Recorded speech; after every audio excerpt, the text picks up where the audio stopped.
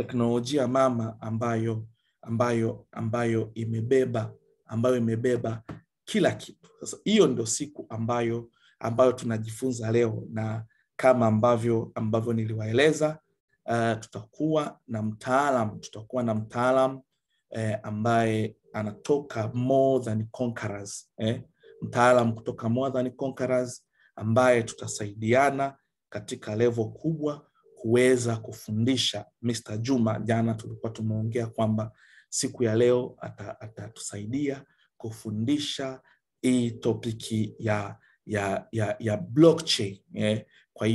Kwa hiyo natumai wana More Than Conquerors mpo tayari, na watu wengine wote mpo tayari. Sasa sijajua Juma, ngoja nimpigie simu hapa kwa sababu sijamuona.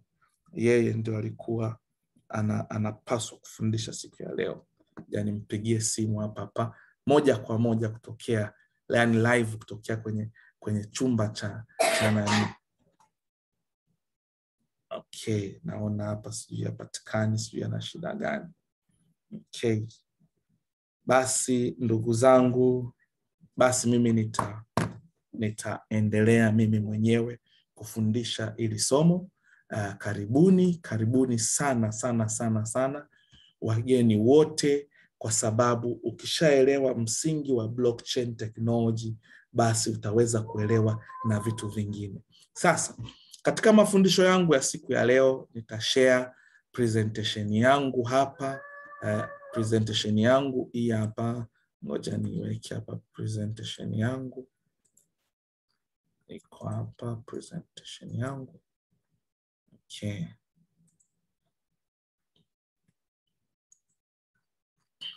Yani niweke blockchain hii hapa. Hii hapa sasa ndio hapa ndio nani hapa. Kwa hiyo hapa inatokea dakika 0, naona iko ina load.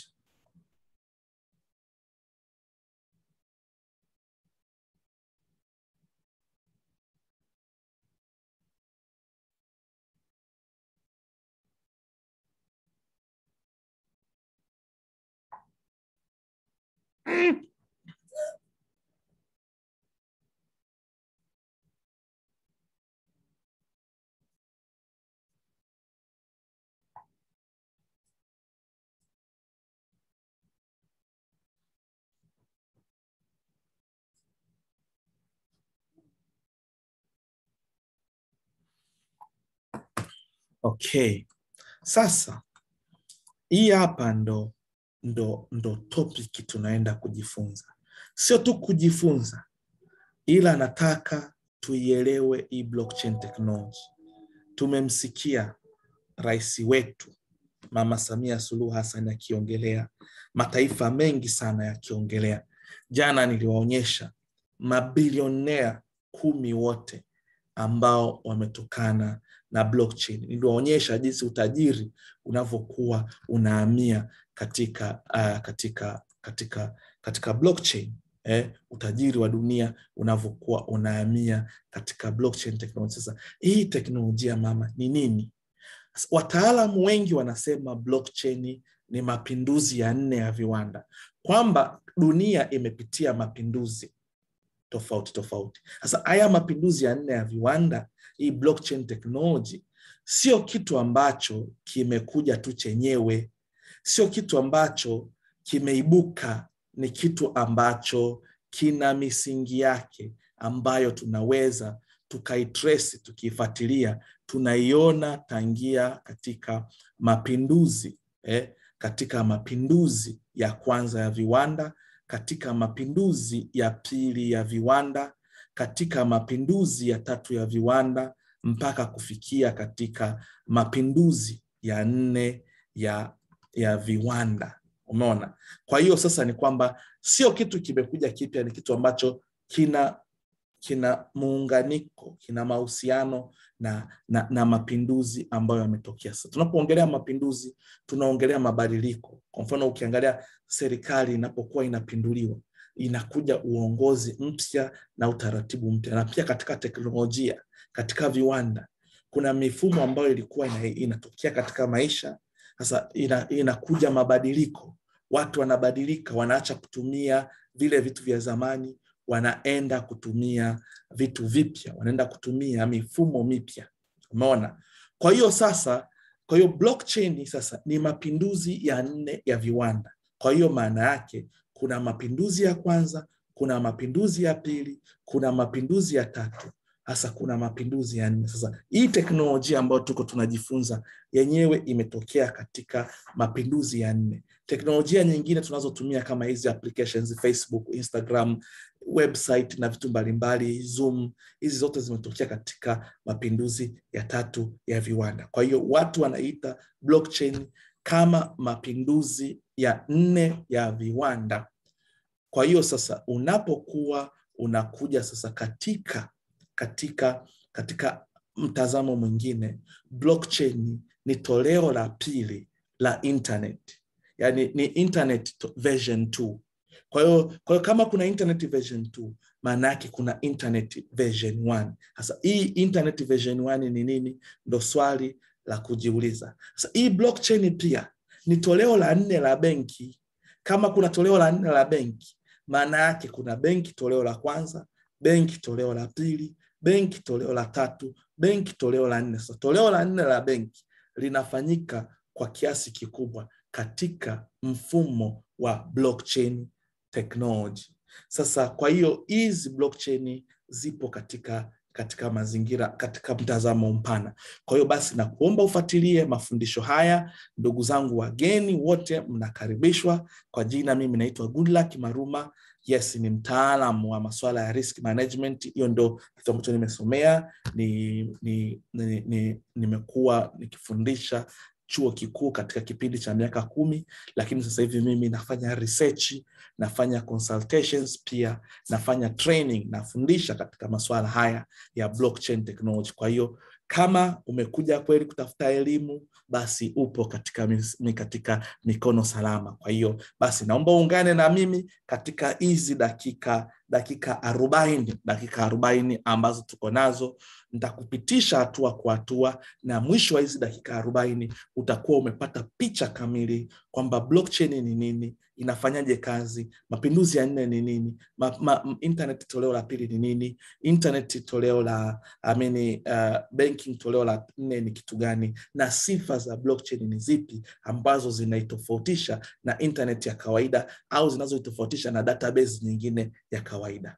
Kwa hiyo basi sasa tunapoanza na mapinduzi ya 4 ya viwanda, maana yake ni lazima tuende katika historia, tuitafute mapinduzi ya kwanza ya viwanda. Tunavyoitafuta mapinduzi ya kwanza ya viwanda, basi ni kwamba utagundua kwamba dunia kabla ya mapinduzi ya kwanza ya viwanda, yani kabla ya mapinduzi ya kwanza ya viwanda, dunia ilikuwa ipo katika mazingira ambayo watu walikuwa wanaishi vijijini, kama ambavyo unaweza ukaona hapa ninapokuwa naonyesha. Watu walikuwa wanaishi vijijini, lakini watu walikuwa wanatumia mkaa, walikuwa wanatumia kuni katika kufanyia shughuli mbalimbali.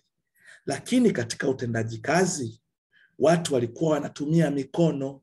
Kama ni kulima wanatumia mikono, kama ni kutengeneza nguo walikuwa wanatumia mikono, kufanya kazi zote walikuwa wanatumia mikono.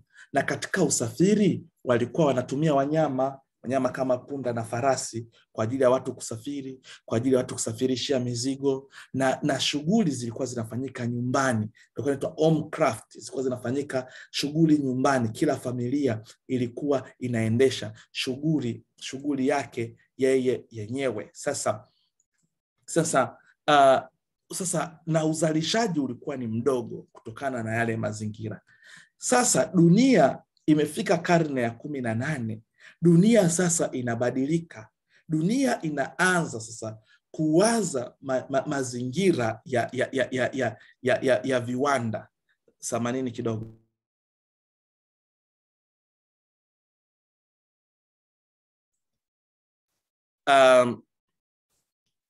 Kwa hiyo sasa dunia sasa inaanza sasa kupata mabadiliko katika karne ya 18. Kile kitu ambacho kilikuwa ni cha vijijini, wakiwa wanalima. Sasa hivi kinabadilika, kinaanza kuwa miji na wanaweka viwanda. Yani viwanda, inatengenezwa miji na inatengenezwa viwanda. Kwa shughuli za kilimo zilizokuwa zinafanyika vijijini au katika yale maeneo zinaondolewa, shughuli zinabakia kijijini, na hapo mjini zinaendelea shughuli za viwanda. Umeona? Lakini zile huduma watu walikuwa wanafanya kazi kwa kutumia mikono, sasa hivi tena hawafanyi kazi kwa kutumia mikono. Sasa hivi wanafanya kazi kwa kutumia mashine.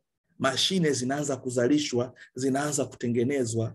Kuna viwanda vidogo vidogo, badala ya kutengeneza nguo katika wewe kwa mikono, sasa hivi zile nguo zinaendeshwa kwa kutumia viwanda. Katika mawasiliano zinaletwa telegraphs. Nguo, kuna viwanda vya nguo, viwanda vya kutengeneza chuma, na uzalishaji unaongezeka ukilinganisha na ule uzalishaji uliokuwa unafanywa nyumbani. Sasa hapa kitu kinachoenda kusaidia katika haya mapinduzi ni matumizi ya mvuke. Mvuke ndio ulikuwa unapeleka nishati katika viwanda. Mvuke ndio ulikuwa unapeleka nguvu katika viwanda, katika utendaji kazi, ambapo sasa mvuke ndio unatumika. Lakini sasa mvuke hauwezi kutengenezwa mzuri na kuni au mkaa. Ndio maana wakaanza kutumia makaa ya mawe. Na kitu kingine pia kilichosaidia katika haya mapinduzi ni uyeyushaji wa chuma. Kwa hiyo ndio sasa utakuja kuona zile chuma zimeyeyushwa, zikaanza kutengeneza magari hapa ya design hiyo.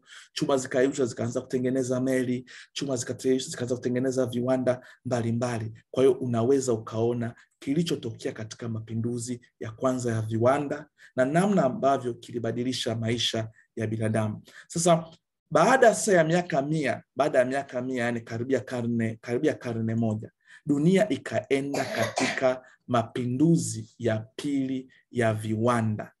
Mapinduzi ya pili ya viwanda, kama ambavyo mnaweza mkaona katika hii picha, we tazama, angalia, jifunze, yanakuja kuanza miaka 100 tena baadaye. Maana yake mapinduzi ya kwanza ya viwanda yamedumu kwa muda mrefu. Sasa baada karne ya 19, sasa pale inapofika, dunia inaenda kufikia mapinduzi ya pili. Mapinduzi ambayo yanakuja kuondoa ule mfumo ambao ulikuwepo hapo zamani, mfumo ambao watu walikuwa wako wanautumia katika utendaji kazi. Hii inaitwa mapinduzi ya kisayansi. Huu mfumo unakuja kuondoa kile chuma kilichokuwa kinatumika kipindi kile. Inakuja kuondoa mfumo wa matumizi ya mvuke. Inaondoa matumizi ya makaa ya mawe. Inaondoa zile telegraphs, zile aina za mawasiliano ya telegraph, na inaondoa uzalishaji wa kati. Badala yake inaleta steel. Steel ni chuma kigumu ambacho kinatumika sasa hivi kujenga magorofa, madaraja na vitu kama vile. Hii zama inakuja, inagundua umeme, inagundua mafuta, inagundua gesi. Kwa hiyo hapa tena makaa ya mawe hayahitajiki, kwa sababu magari yataendeshwa kwa mafuta, mafuta yataendesha mitambo, umeme pia utaendesha mitambo. Hasa hapo wanagundua simu, wanagundua redio, wanagundua TV.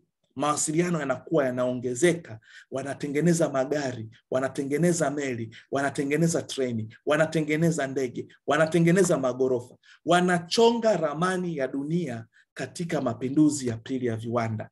Kwa hiyo uzalishaji unaongezeka, unakuwa mkubwa, miji inaongezeka ili kuweza kuaccommodate vile viwanda, hali ya maisha inakuwa nzuri na bei ya vitu inapungua. Sasa kitu kinachosaidia katika ya mapinduzi ni ugunduzi wa umeme, ugunduzi wa kile chuma kizuri, na maendeleo katika mawasiliano na usafirishaji, kwa sababu kuna ndege, kuna meli, kuna matreni. Kwa hiyo maendeleo ya binadamu yanazidi kukua. Umeona hapa kuna typewriter, tayari kuna simu, wanafanya mawasiliano na viwandani, hali inakuwa nzuri. Sasa ukiangalia haya mapinduzi yote yanaleta mabadiliko katika hali fulani. Watu waliokuwa wanapiga hela katika mifumo ile ya kizamani inakuja mifumo mingine. Kwa hiyo zinakuja fursa mpya ambazo watu wanakuwa wanazitumia. Sasa ukija katika mapinduzi sasa ya 3 ya viwanda, yanachukua na yenyewe yanakuja miaka, karne nyingine baadaye, inakuwa ni karne ya 20. Karne ya 20 hapo mapinduzi ya 3 ya viwanda yanatokea. Sasa katika mapinduzi ya 3 ya viwanda, hapa nataka muone kitu kimoja ambacho nataka muone kwamba dunia inapokuwa inabadilika, inaleta fursa mpya na inaua fursa zilizokuwepo. Kwa watu watakaobadilika na dunia wanakuwa na mazingira mazuri ya kufanikiwa, na wale watu wanaokuwa wanabakia na mifumo ile ya kizamani, wao wanakuwa katika mazingira fulani ya kukwama. Sasa hii mapinduzi ya 3 ya viwanda yanakuja kuondoa uzalishaji wa mikono, uzalishaji wa kutumia nguvu. Kama zamani watu walikuwa wanabeba mizigo, sasa hivi kila kitu kinafanywa na mashine.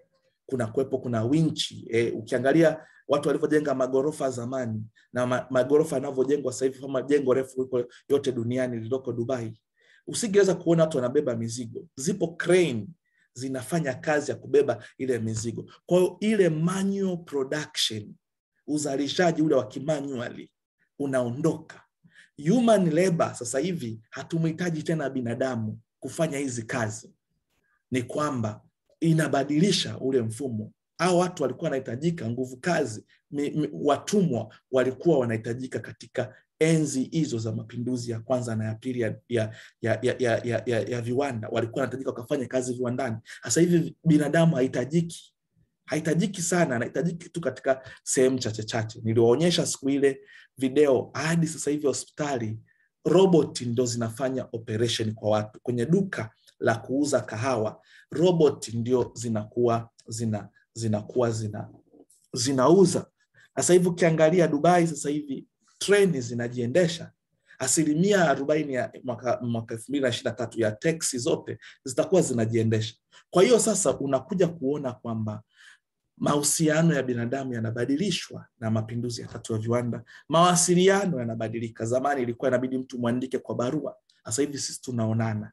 Sasa unaona mapinduzi haya ya 4 yanaleta kompyuta, ya 3 yanaleta kompyuta, yanaleta interneti, yanaleta uzalishaji wa kidijitali, yanaleta mawasiliano ambayo ni ya kidijitali. Mimi hapa sasa hivi mnaniona, mnanisikia, kila siku mnajifunza kutoka kwangu, lakini mimi niko Dubai, mbali na nyie mko mlipo, kila mmoja alipo sehemu yake, lakini wote kwa pamoja kuna mawasiliano ambayo tunaonana online, virtual. Kuna digital applications, kuna applications. Sasa hivi tupo katika dunia ya applications. Umeona, kuna Zoom, kuna WhatsApp, unafanya vitu kwa kutumia applications, tofauti na zamani ilivyokuwa. Robots zimekuja zinafanya kazi. Ndio maana ukiangalia hii picha utaweza kuona nusu ya kazi za binadamu duniani sasa hivi inafanywa na robot, na inafanya vizuri. Na watu tu wanahurumiwa kwa sababu ili waweze kupata hela ya kula, lakini unaweza ukawafukuza watu wote na ukaweka robot na zikafanya kazi. Na sasa hivi kweli zinafanya kazi katika sehemu kubwa. Kuna automation, kila kitu ni automatic. Kuna system katika viwanda, vyuo, shule, wapi, kila sehemu kuna system ambayo inakuwa ina control kila kitu. Ni automation. Kuna internet of things. Sasa kitu kilichosaidia katika haya mapinduzi ya 3 ya viwanda ni internet, ni applications hizi za kidijitali ambazo zinasaidia sana, lakini pia kuna mawasiliano ambayo ndio ya virtual ambayo tunakuwa tunaonana. Sasa dunia imeshapiga hatua, imeenda sasa hivi inaleta mapinduzi ya 4 ya viwanda, ambapo mapinduzi ya 4 ya viwanda kuna vitu viwili. Kuna artificial intelligence ambayo sitaki kuiongelea, na blockchain. Sasa hii teknolojia ya blockchain ambapo sasa tunafanya kazi zetu, tunafanya biashara zetu, maana yake tunatumia cryptocurrency na vitu vingine vyote, yenyewe inakuja haikutokea huko.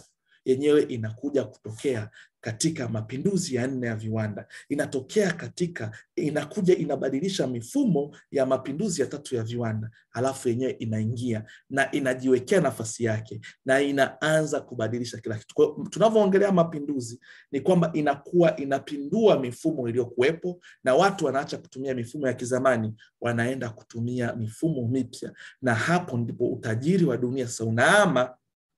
Ni sasa ukiangalia simu hizi simu zamani hazikuwepo. Kwa hiyo Vodacom na Tigo hazikuwepo, hayo makampuni. Mawasiliano yalikuwa posta. Kwa watu walikuwa wanachukua hela, wanazipeleka posta, wananunua stamp. Lakini sasa mapinduzi yalivyokuja ya 3, yakaleta hizi simu. Hela za watu wakaacha kutumia barua, wakaanza kuweka vocha ili waweze kufanya mawasiliano. Wakaanza kuweka vifurushi ili waweze kupata internet. Kwa hiyo unaweza ukaona kwamba hakuna mtu anayesema acheni, ila watu ndio wanaanza kutafuta huduma ambazo ziko nzuri, ambazo zinarahisisha maisha yao, ndipo wanapohamia na ndipo wanapopeleka hela. Sasa hapo ndio mapinduzi yanapotokea. Sio mapinduzi yale ya vita, yale ya kwenda kuua watu au kubadilisha uongozi, hapana. Ni kwamba inakuja teknolojia mpya ambayo inaenda kubadilisha ile teknolojia ya zamani. Okay? Naona tuko pamoja, tunaendelea vizuri.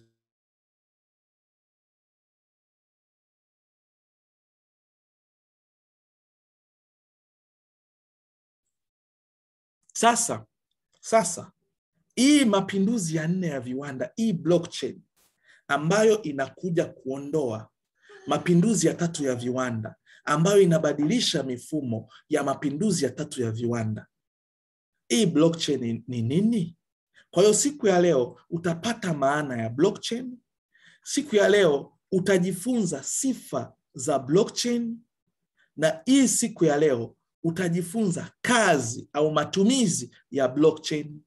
Na kama kutakuwa kuna maswali, mtaweza kuuliza iwe kwenye chat box, iwe ni kwenye magrupu, kote yale maswali tunaweza tukajibu. Sasa hii blockchain nimewaambia ni toleo la pili la internet. Sasa kama toleo la pili la internet, maana yake ni kwamba kuna toleo la kwanza la internet ambalo lenyewe limekuja katika mapinduzi ya 3 ya viwanda. Ili toleo la kwanza la internet limekuja na mapinduzi ya 3 ya viwanda. Lakini sasa tumesema blockchain ni toleo la pili ambalo limekuja katika mapinduzi ya 4 ya viwanda. Sasa hii internet ya toleo la kwanza na internet toleo la pili, au internet ya kawaida na blockchain, tofauti zake ni nini?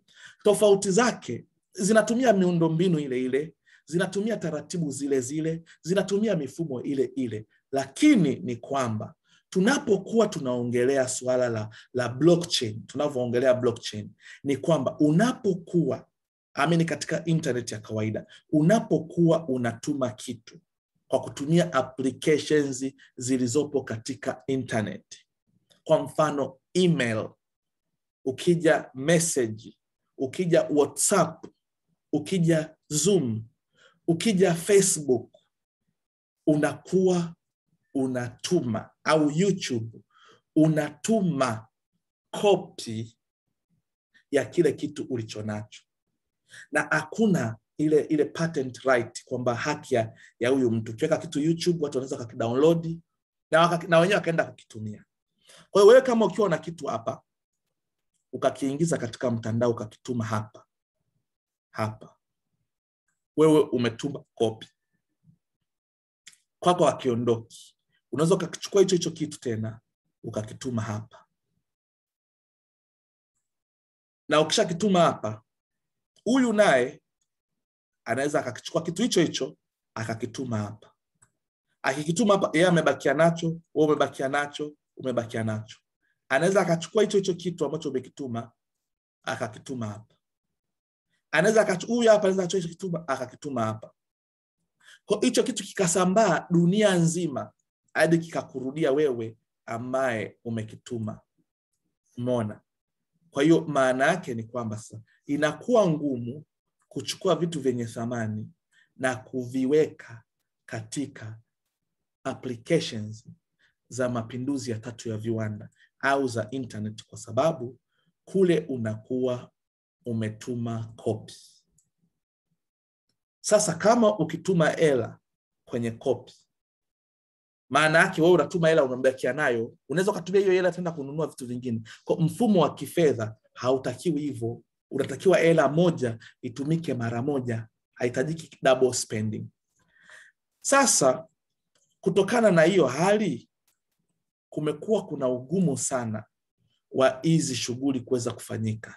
Sasa ili kuweza kutatua hii hali, wameweka mamlaka za kati.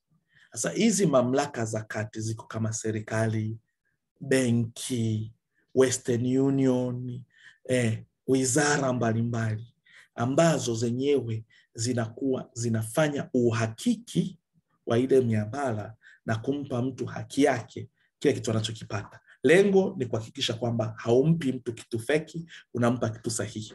Kwa mfano, ukiwa unataka kutuma fedha sasa hivi, lazima ile hela yako itakuwepo benki au itakuwepo Western Union. Sasa Western Union wataipokea ile hela, wafanyakazi wao wataihakiki kwamba unayo, ndio, kila kitu kiko vizuri, ndio. Sasa watachukua hiyo hela, watamtumia huyu. Hiyo hela huwezi kuituma kwa message. Vodacom ni kwamba utachukua hela utaenda kwa wakala, watakuwekea kwenye akaunti yako ambayo iko managed na Vodacom. Kwa ukitaka kutoa, maana yake Vodacom wao ndio wanaweza wakatuma ile hela, na unaweza ukairudisha ile hela, unawatumia Vodacom wanarudisha ule muamala. Umeona? Kwa kuna mamlaka ya kati ambayo inayosimamia, inatumia miundombinu yao kusimamia. Wanaweza wakafunga akaunti yako, wanaweza wakafanya chochote. Kama ni hati, basi wizara ndio inahakiki hii hati iko sawa, hivi na hivi, ndio wanampa mtu huyu. Sasa hiyo ndio mapinduzi ya tatu. Sasa mapinduzi ya 4 ya viwanda au internet version 2 yenyewe ina miundombinu ambayo inawezesha ukiwa na kitu hapa, ukakituma hicho kitu hapa hivi kwa huyu mtu hivi, huyu mtu atakipata.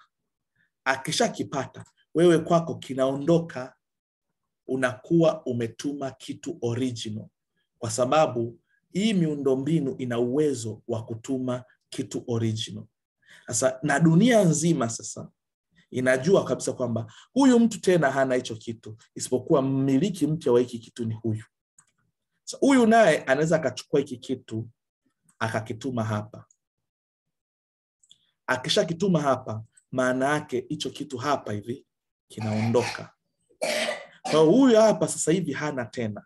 Hii muamala huu unakuwa recorded na dunia nzima wanaona kabisa kwamba huu muamala sasa hivi mwenye nao ni huyu. Na huyu mwenye nao pia na yeye anaweza akautuma tena ule muamala, akautuma hapa. Umeona?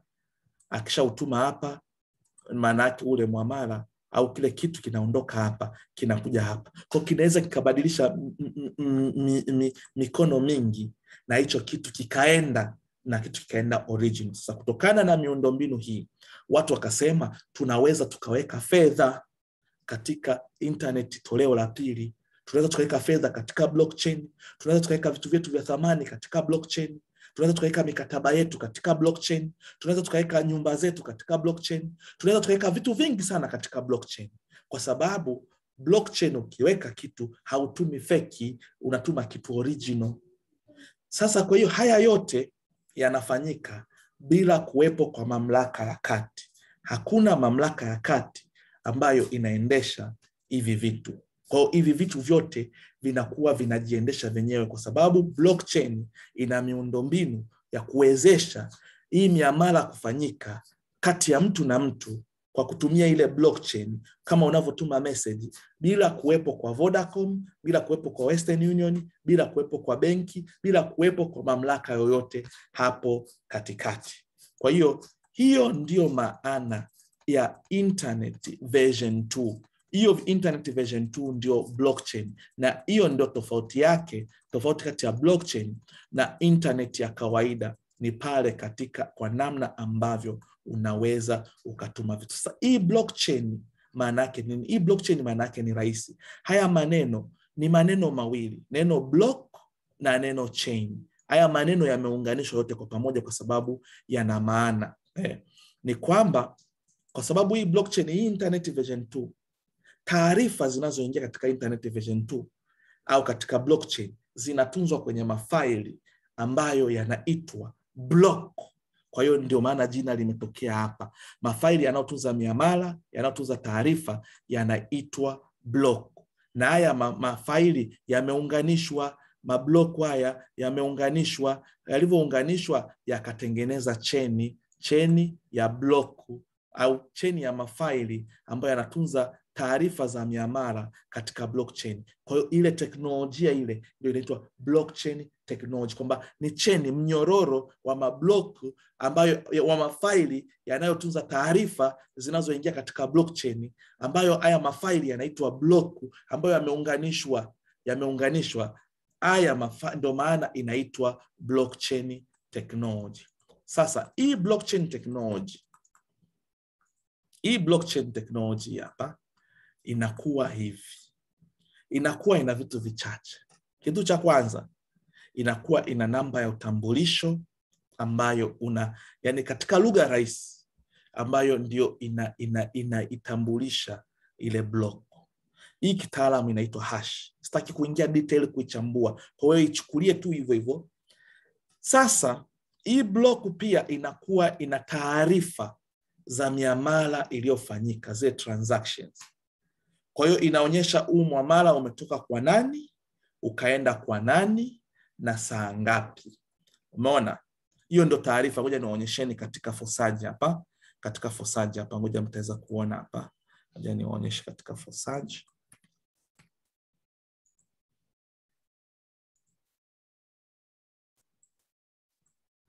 Katika Forsage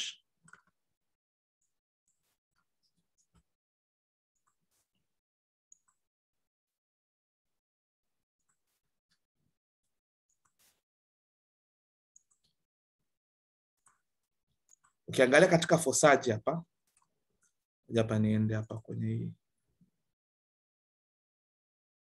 Ukiangalia katika Forsage hapa, katika miamala yake, unaona miamala ambavyo imekuwa imerekodiwa hapa, inaonyesha huu muamala kwamba inaonyesha muda gani huu muamala umefanyika. Huu muamala baadaye itaonyesha siku. Hapa huu muamala umefanyika upi. Transaction hash namba ya utambulisho wa ule muamala, hash ile inaonyesha muamala umetoka kwa nani, muamala umeenda kwa nani na ni kiasi gani. Umeona? Hiyo ndio miamala, transaction inakuwa inaonyesha hiki kimetoka hapa, kimetoka hapa. Kwa hiyo hii hela sasa hivi iko wapi? Tunaweza tukaitafuta ilipo. Hiyo ndio miamala ambayo inaingia katika blockchain. Hizo ndizo taarifa ambazo zinaingia katika blockchain. Sasa kwa hiyo sasa ile miamala ile ndio taarifa ambazo zinaingia katika block. Ngoja nirudi hapa. Ndizo taarifa ambazo zinaingia katika block. Sasa katika block, kwa mfano blockchain blockchain ya Bitcoin, blockchain ya Bitcoin, zile taarifa zinaingia ndani ya dakika 10. Yani dakika 10 ndio block inakuwa wazi, inapokea miamala ya dakika 10, baadaye inafungwa, inaletwa block nyingine. Sasa hii block inapokuwa imekamilika, inakuwa ina namba ya utambulisho wa block iliyotangulia, na namba ya utambulisho wa hiyo block unakuwa ina miamala yote iliyofanyika, ikionyesha imetoka kwa nani, umeenda kwa nani, mwenye hela sasa hivi ni nani, ambaye hana hela ni nani, na huo muamala umefanyika saa ngapi. Ili mtu akija kutaka kubadilisha, taarifa zipo kwamba wewe tayari hii hela ulishaituma hapa, kwa hiyo wewe hauna. Ndio maana block inakuwepo nacho hicho kitu. Sasa baada ya dakika 10 inawekwa block nyingine. Taarifa ya kwanza kuingia katika block inakuwa ni namba ya utambulisho ya block iliyotangulia. Kwa hii namba iliyokuwepo hapa ndio taarifa ya kwanza inayoingia katika block mpya. Na hii taarifa ikishaingia, maana yake inafuata miamala na dakika na imetoka wapi, imeingia wapi. Dakika 10 zikiisha, inafunga kwa kujitengenezea namba yake ya utambulisho inayoitwa hash. Baada ya hapo inaletwa block nyingine ile namba hii hash ndio inakuwa taarifa ya kwanza katika hii block. Zinaingia miamala kwa dakika 10, baadaye inafungwa na hii hash. Hivyo inaendelea. Kwa hiyo itakuwa inaendelea kila baada ya dakika 10. Kwa mfano katika Bitcoin, hii Bitcoin ilianza mwaka 2008. Kwa hiyo maana yake ni kwamba katika kila baada ya dakika 10 block mpya ilikuwa inawekwa. Sasa hii kwa nini inatumia utaratibu hii? Inakuwa ni ngumu sana kuihack. Inakuwa ni ngumu sana kubadilisha, kwa sababu ukibadilisha chochote unakuwa umeaffect ile namba ya utambulisho, ile hash. Sasa ukiaffect hii namba ya hii hash, itakuwa haifanani na hii. Kwa ili hii block iweze kusimama, lazima hii namba ya utambulisho ya hapa lazima iwepo hapa. Kwa hiyo ina maana ukibadilisha hii haiwezi ikawepo. Kwa hiyo inabidi uje ubadilishe hii hapa ili iendane na hii. Kwa hiyo inabidi uje utafute hii block uihack, na ukihack hii block umeharibu hii hash. Ukiharibu hii hash maana yake haiwezi kuwa na hii. Inabidi uje uhack hii. Kwa hiyo utajikuta inabidi uhack blocks zote tangia leo mwaka 2021 mpaka mwaka 2008. Na hilo zoezi ulifanya ndani ya dakika 10. Kwa hiyo kwa hamna teknolojia kama hiyo ambayo inaweza ikafanya kazi kama hiyo. Sasa hiyo ndio blockchain na hiyo ndio maana yake. Sasa sifa za blockchain. Sifa ya kwanza ya blockchain ni decentralization, ni decentralized. Decentralized maana yake ni kwamba blockchain imetengenezwa, hakuna mamlaka inayoisimamia, hakuna mtu anayoisimamia, hakuna ofisi inayoisimamia, hakuna kompyuta moja ambayo inasema kwamba inaisimamia hiyo kompyuta. Isipokuwa blockchain yenyewe inaishi kwenye mamilioni ya kompyuta. Yani mamilioni ya kompyuta yamestapakaa duniani, Tanzania, Kenya, Uganda, sehemu tofauti dunia nzima. Yale makompyuta ndipo blockchain, hiyo network ipo. Kwa hiyo inakaa katika makompyuta mengi. Kwa hiyo ni kwamba ile software yake ilivyotengenezwa, wewe ukidownload, ukiinstall ile software, maana yake ni kwamba ile blockchain inakuwa inakaa hapa kwenye kompyuta yako wewe. Hilo zoezi linajiendelea background, yani linajiendesha tu lenyewe. Kwa hiyo kukiwa kuna kompyuta ambayo ipo, ambayo inasimama, kwa hiyo ndio inakuwa ni ofisi ya blockchain. Kwa hiyo haya mamilioni ya kompyuta yako mengi duniani, na haya ndio ambayo yanayoisapoti ile network ya blockchain. Na haya tayari yanakuwa yameshatengenezewa programs, yameshakuwa programmed in a way kwamba yenyewe yanajua namna ya kuendesha, yenyewe ndio yanayoiongoza. Kwa hiyo ukisema unataka kuhack blockchain, unataka kuhack kompyuta moja, kuna mamilioni mengine ambayo yanapokea. Kwa hiyo uwezi ukahack, kwa sababu ili uhack inabidi uende ukahack kompyuta zote zenye ile kitu, uziondoe.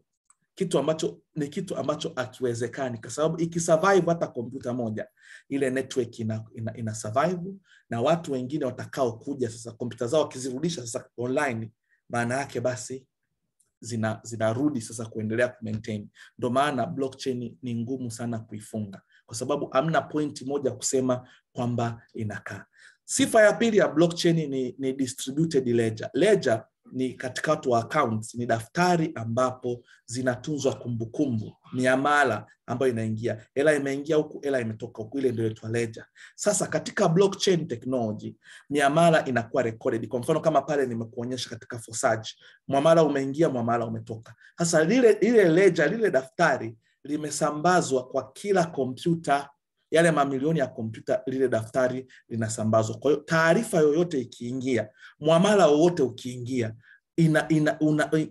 inatokea katika kila kompyuta. Kwa hiyo kila mmiliki wa ile kompyuta anakuwa na copy ya lile daftari, miamala yote iliyofanyika katika siku hiyo anakuwa anaiona, ingawaje yeye afanye chochote, zile kompyuta zenyewe ndio ziko zinafanya. Kwa hiyo taarifa zinazoingia katika blockchain technology, zile taarifa zinakaa katika mamilioni ya kompyuta. Kwa hiyo hamna sehemu moja. Kwa hiyo kuna uwazi. Chochote kikibadilika, maana yake mamilioni ya kompyuta yote yanaona. Ukija kutaka kudanganya, maana yake kila kitu kiko wazi.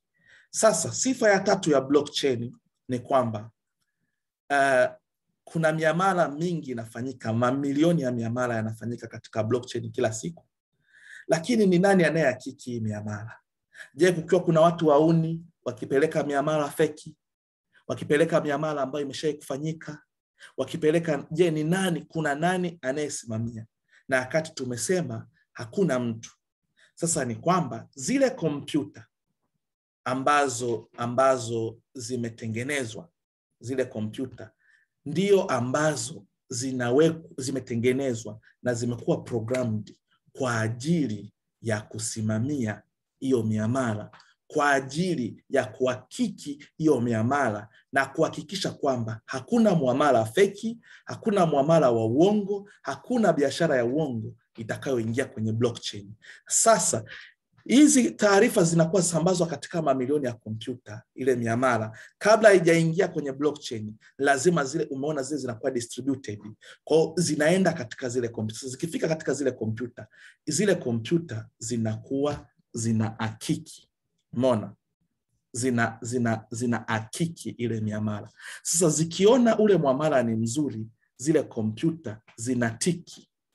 Zikishatiki, samanini kidogo.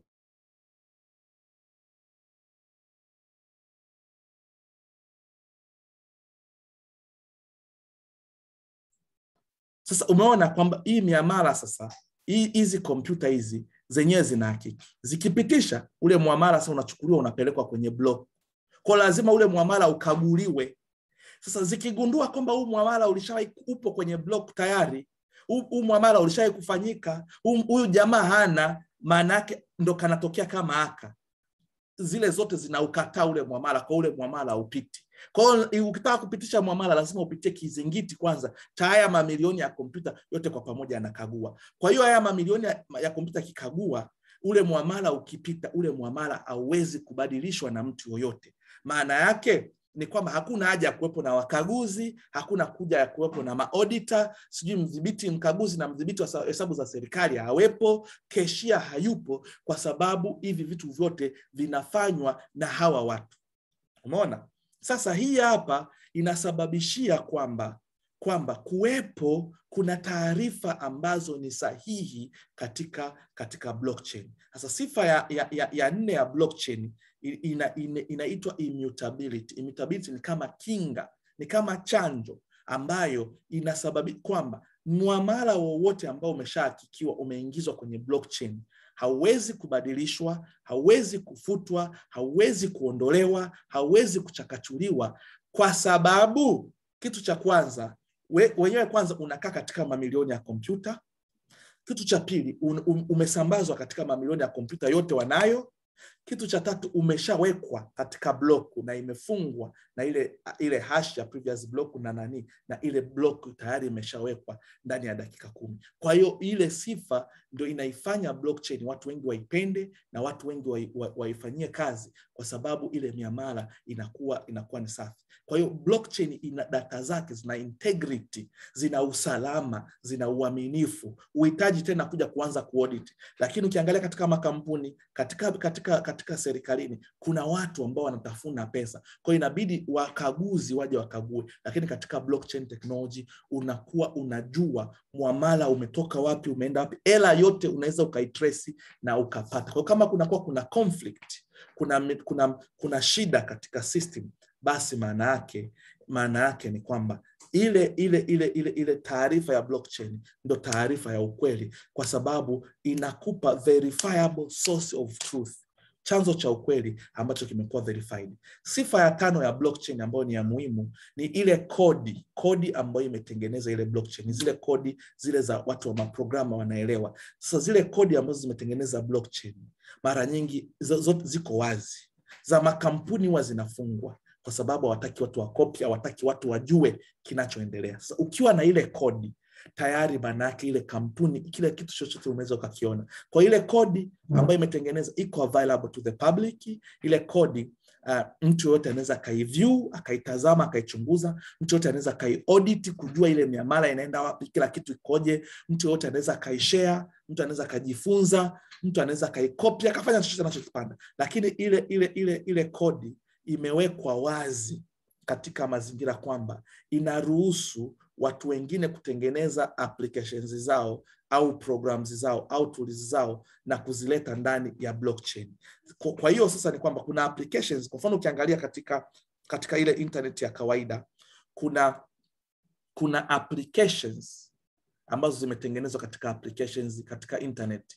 Facebook, Instagram, zote zile ni applications zile. Watu wametengeneza lakini wanakuwa wanaziweka katika internet. Kwa hiyo katika mfano kama Android operating system, zile applications ambazo zimetengenezwa na watu zinakuwepo pale. Lakini hizi applications zinamilikiwa na watu. Hizi applications zinakuwa kuna watu wanaozimiliki. Ndio hizi internet ya kawaida ina applications. Na blockchain pia na yenyewe ina internet. Inaruhusu watu tengenezeni application, ziwekeni katika blockchain. Kwa zinakuwepo hivi. Lakini hizi applications tofauti yake na ya blockchain na hizi ni centralized applications ambazo zina central authority, lakini za blockchain zenyewe zinakuwa decentralized application. Ni applications ambazo zinatumia miundombinu ya blockchain, zinakuwa hazina wamiliki na zinafuata kile ambacho blockchain inasema na taratibu zote za blockchain. Kwa hiyo blockchain ziko wazi, zinaruhusu watu waweze kufanya. Sasa application yetu sisi tunayoifanya, project ya Fosaji tunayoifanya ni application ambayo imetengenezwa ndani ya blockchain ya Ethereum, Tron na Binance, kwa sababu hizi blockchain kodi zake ziko wazi na watu wanaweza wakaenda wakatengeneza chochote pale ndani mwake na watu wakaja wakakitumia. Ndio maana sisi tunaitumia Fosaji, na hii Fosaji ukiangalia hamna mtu wakati, hamna mamlaka ya kati, kila kitu kinajiendesha chenyewe katika blockchain. Na kwa kumalizia sasa, sifa nyingine za blockchain ni kwamba miamala yake ni kati ya mtu na mtu. Umeona, kwa sababu tumekwambia hamna mtu wakati, anaye verify ni makompyuta. Kwa hiyo hata katika Fosaji miamala yake ni kati ya mtu na mtu. Ukija hapa utakuta kwamba blockchain iko secured na kuna iko vizuri. Blockchain ni transparent, ina uwazi. Blockchain iko public, mtu wote hauzuiwi kwenda ku access as long as una internet na smartphone. Blockchain miamala yake inaenda kwa haraka, alafu fee zake ni gharama zake ni ndogo, lakini ina enhanced security. Sasa ukija katika kazi za blockchain, hapa ndio niko naenda kumalizia. Kazi ya kwanza ya blockchain ni cryptocurrency. Yani blockchain ilitengeneza fedha za kidijitali ambazo zinaweza zikatumwa kutoka sehemu moja kwenda sehemu nyingine bila mamlaka ya kati. Kwa hiyo ile uhuru wa kifedha, fedha za kidijitali umeletwa na blockchain. Ile ndio ilikuwa application ya kwanza, ndio tumizi la kwanza la blockchain, ambayo ilikuwa ni fedha ya Bitcoin. Zipo Bitcoin, Ethereum na kila kitu. Kwa hiyo zile fedha za kidijitali ndio tumizi la kwanza la blockchain. Tumizi la pili ni smart contract. Smart contract ndio hizi decentralized applications, ni applications ambazo zimetengenezwa ndani ya blockchain, na ni contract ambazo zimetengenezwa ndani ya blockchain na watu wanaweza kuzitumia na kuzifanya kazi. Kuna vitu vingine DeFi, decentralized finance, huduma za kibenki na zenyewe zimewekwa katika blockchain. Nilikuwa nawaambia banking toleo la kwanza, banking toleo la pili, banking toleo la tatu, banking toleo la 4. Huduma zile za kibenki zimewekwa katika blockchain, tutaongea siku nyingine. Blockchain kuna vitu vingi sana. Kuna vitu ambavyo ni physical vya thamani unaweza ukaviweka katika blockchain, katika token. Blockchain inatumika katika banking and finance, inatumika ku control utakatishaji fedha, inatumika katika insurance, katika miamala tofauti. Blockchain inatumika katika business, supply chain management, inatumika katika afya, inatumika katika real estate, katika media, katika energy, kutunza zile data, kuondoa wale watu wakati. Blockchain inaweza kutumika katika government, kutunza rekodi ambazo zikafutwa, kutunza vitambulisho viwezi vikafutwa, vyeti. Magufuli kwa anatafuta vyeti fake, kungekuwa kuna blockchain uwezi ukafoji. Kupiga kura, watu wanaiba kura, kukiwa kuna blockchain uwezi ukabadilisha data yoyote, ikishaingia imeingia. Kwa hiyo wakiamua kutumia blockchain, maana yake blockchain inaenda kutatua matatizo mbalimbali. Blockchain inatumika katika data, big data, record management, cyber security na vitu kama hivyo. Kwa hiyo sasa sisi kesho tunaenda kusoma decentralized application mojawapo ya Fosaji, ambayo ndio tunaifanyia kazi, ambayo sasa ndio ni chanzo cha mamilioni kwa watu, ni chanzo ambacho kinawapatia watu hela nyingi. Sasa hii ni application ambayo haina mmiliki, lakini wewe ndio unaenda kuwa mmiliki na unaenda kupata malipo 100% na unaenda na unaenda kufanyia kazi. Sasa kwa hiyo watu wote wapya na wageni, natumai kwamba kuna kitu ambacho mmekipata kuhusiana na somo letu la leo. Sasa somo la kesho ni muendelezo wa hiki ambacho nimefundisha. Kesho tutajifunza sasa blockchain Fosaji. Sasa hiyo Fosaji sasa ndio program ambayo tunaitumia, ndio smart contract, ni decentralized application, ni application ambayo iko ndani ya blockchain, ambayo haina mmiliki, haina kitu chochote, ambayo imewasaidia watu kutengeneza mamilioni ya fedha. Kwa na sisi tunaenda kukufundisha. Sasa kesho ita make sense na utaielewa kwa sababu tayari nimeshakufundisha blockchain. Kwa hiyo ndugu zangu, natumai somo ambalo nimekufundisha leo limeleta thamani kwako, limekuongezea maarifa ambayo unaweza kaenda ukayatumia na kufanyia kazi nyingine. Tutambue tu kwamba tupo katika project 100 days of transformation. Leo ni siku ya 77, zimebakia siku 23 kukamilisha project 100 days of transformation. Project 100 days of transformation ni project ambayo iko real. Ukiona imekushinda, jua ni wewe mwenyewe umeshindwa, lakini ni kitu ambacho kwa pamoja tunaweza tukakitumia. Katika project 100 days of transformation tumepanga kufika level ya 12 na tutafika. Ukiona wewe hujafika, basi jua kabisa kwamba ni wewe mwenyewe ndio umeshindwa, lakini program ukijiorganize vizuri ni kwamba unaweza ukafika. Katika hizi siku 23 ndipo tunaenda kupata members ambao tutawapeleka Dubai katika kuja katika mafundisho na kuzindua project Become Millionaire. Kwa hiyo sasa tunazo siku 23 za kazi. Nafurahi kumnaleta watu wapya, tunapambana kila mmoja kwa namna yote ambayo mnaweza kufanya. Kwa wale watu ambao katika mifumo ya powerline, kapambaneni powerline zenu ziwasaidie kusogea level ili muweze mkafika level ya 12. Inawezekana ikawa ni ngumu wewe kumfikisha mtu wako level ya 12, lakini wewe fika kwanza. Pengine tunaweza tukasema wote waliofika level 12, lakini inawezekana wakawa wengi, tukaangalia hasa yule ambaye basi mtu wake wa pili labda amemfikisha level ya 10, kaingiza watu wawili executive ile diamond level. Kwa tutaangalia vitu vingi mpaka tuweze tukawapata. Lakini usipofika, maana yake tayari unakuwa au jana na hicho kitu akina mjadala, ni lazima tufike. Kitu cha mwisho ni kwamba huo ni mkutano wa new members. Kwa hiyo watu wapya wote mnawaleta katika huu muda, wanafundishwa. Baada ya sasa hivi, members wote mwendeni kwenye timu zenu kule, nendeni mkajadiliane hizi siku 23 mnafikaje level ya 12. Nendeni mkachatue changamoto zenu, nendeni mkajadiliane kitu mlichokubaliana jana, kaulizaneni kama mmeweza mkakifanya. Kwa hiyo mna muda wa risali moja, tumieni. Kila mmoja, najua kiongozi Juma na kiongozi Godwin, hawa ni walezi wa More Than Conquerors, watakuwa wameshatoa linki. Kwa hiyo kama jana mtaendelea. Kiongozi Pasco Nyololo ambaye ni kiongozi wa King's Family, wakiwa na mlezi wao Mr. George, nina imani kabisa kwamba wapo tayari kwenda kukutana na members wao na kuweza kwenda kupanga mikakati. Kila watu wanajua ID yao. Kwa hiyo basi mimi naomba niwatakie siku njema. Tujue kabisa haya mapambano hayatakiwi kupoa.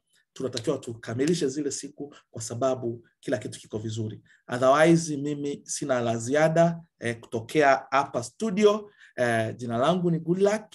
Basi nikiangalia kuna message watu wakiwa wanashukuru, na wengine na network wanasema iko inasumbua, wanasema asante sana hapa ni kwa somo zuri, asante sana kwa somo zuri, tunashukuru kwa nando hizi nzuri. Kiongozi hakika level 12 ni lazima tufike. Asante sana kiongozi Good Luck. Kwa hiyo ndugu zangu, basi tuende tukafanye kazi. Wale watu wa King's Family wanaotumia link yangu, ikifika saa 3 na dakika ikifika saa 3 na dakika 55, basi mimi nitaingia ili nichukue link yangu, kwa sababu hiyo link ndio naenda kuwafundisha kina Moleka the Champions kuanzia saa 4 usiku. Kwa hiyo fanyeni huo mkutano katika huu muda, basi baada ya hapo mtaweza kwenda. Wale wanaotumia link ya Juma na Godwin, wao nyie endeleeni kwa muda wote ambao mnaotaka. Kwa hiyo King's Family, naenda kuwasha hiyo link sasa hivi hapa, basi ingieni. Nikimaliza mimi nitatoka, nitawaachia nyie muendelee na mkutano wenu. Otherwise naomba niwatakie usiku mwema